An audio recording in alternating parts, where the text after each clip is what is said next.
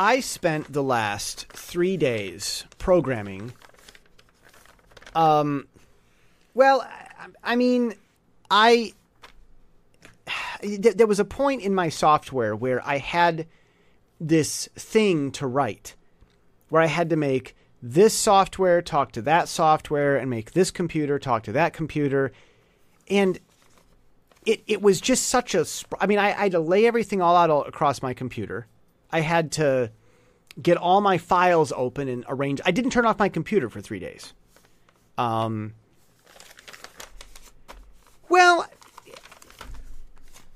George, I know that it's going to seem boring to a lot of them but, well, no, there's a lot to this. I mean, most of us use software, right? You know, you ever have problems on your phone? You ever have problems with the internet not working? You ever have problems with your computer crashing? Yeah, I know why it happens.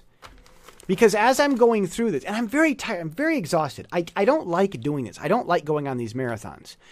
But it's like I've got a baby. It's like I'm pregnant with this thing, this project that's in me, and I cannot. I mean, it'd be best if I just couldn't sleep. If I didn't have to. Just go until I'm finished, because it's all there in my head. And I don't want to lose concentration. Well, you know how those projects are. You got it all in your head, and you can't just go do a little bit piecemeal at a time. You really have to spread the whole thing out and do it while you're thinking about it. Well, anyhow, I just had one of those marathons. Well, they're not bad, but I'd rather them. Well, no, it's about time. I've been needing to do this for months and months and months, and I finally got the 3 days to be able to do it. Because and you have no idea how many little phone calls I got from people. Like, can you help me with this? I've got to quit. Do you have a minute to talk? No, I'm turning off my phone and everything else. Of course, I had fun with that on Facebook. Don't talk to me. No one, not anyone. I mean, everybody, hi, I'm talking to you. You know how that. But it taught me a few things about the developer world. Really, it was an eye-opening experience. Trying to communicate with other developers is impossible. Well, I mean, you think about it.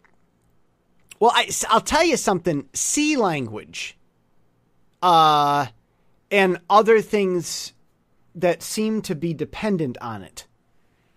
Well, I don't know. I don't want to villainize C language, but there are some very basic programming languages.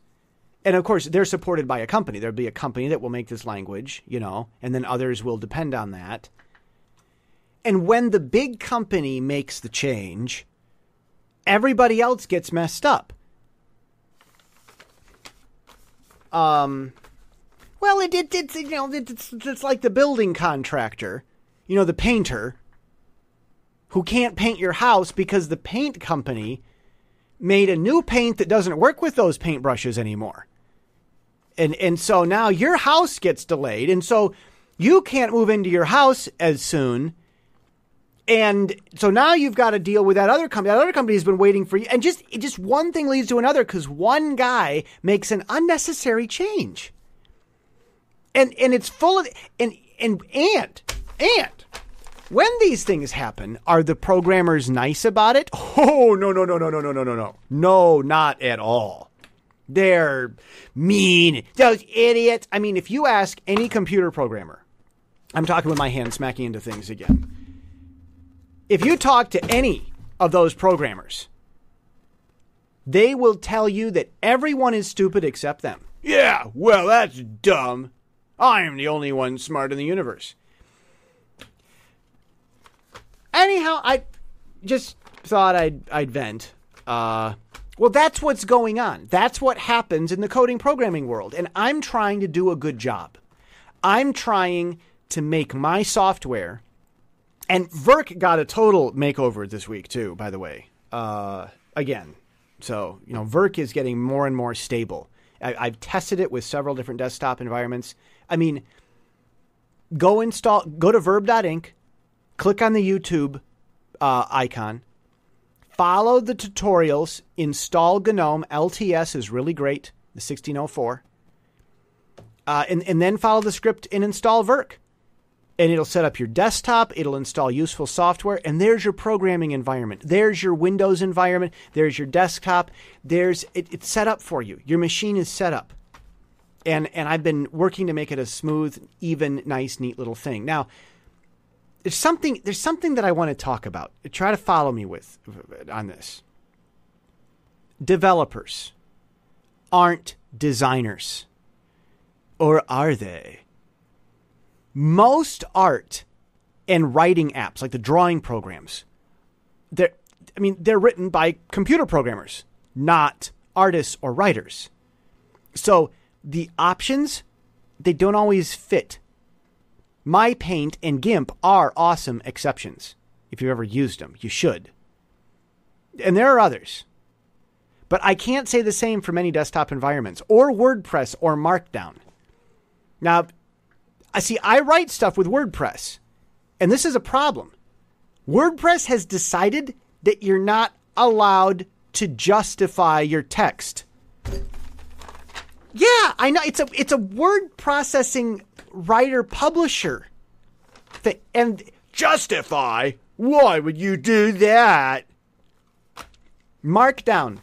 Markdown is another language that, and it's for like typing notes. It's called Markdown. You can look it up. They use brackets. It's like the square parentheses thing. They use that as a code.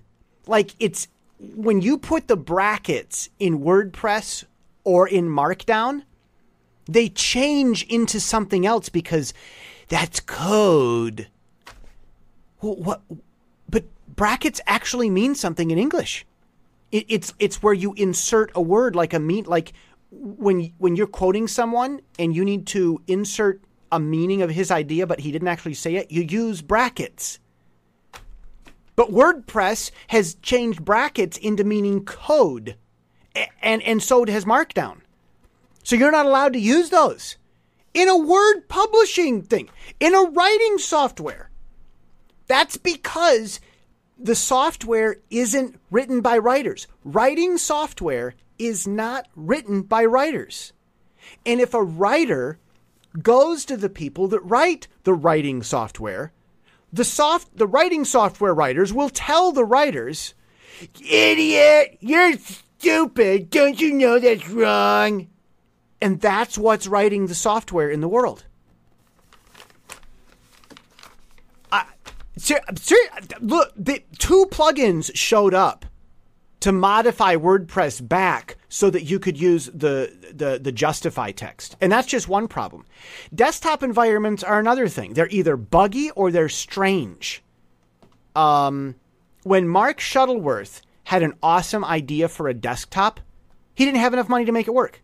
So he canned Unity 8, and now that's being run by BP ports, or UB ports. Why do I always call it BP? UB ports. Go check it out. It's really cool. Just the computer coders and the talent don't work together. And everyone's got his own little idea. And that's the same reason Christians don't make anything good. The guy that wants to make the Christian video game, he also wants to write the story for it. It's a problem coders have. On that note, I think I'm going to get to the point.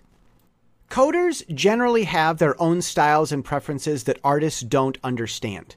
So, who is supposed to write art software?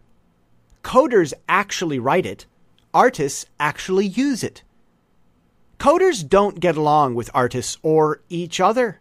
One guy changes his software. Coders who use it spend more time learning his changes than improving their own software. 5% more cooperation would eliminate 95% of software glitches. But coders don't cooperate with anyone. Christians fight more and produce even less. Cooperation is such a struggle in coding. If Christian amateur computer programmers just got along, they could revolutionize the software industry overnight. And that's the point. I'm Jesse Steele, jessesteele.com.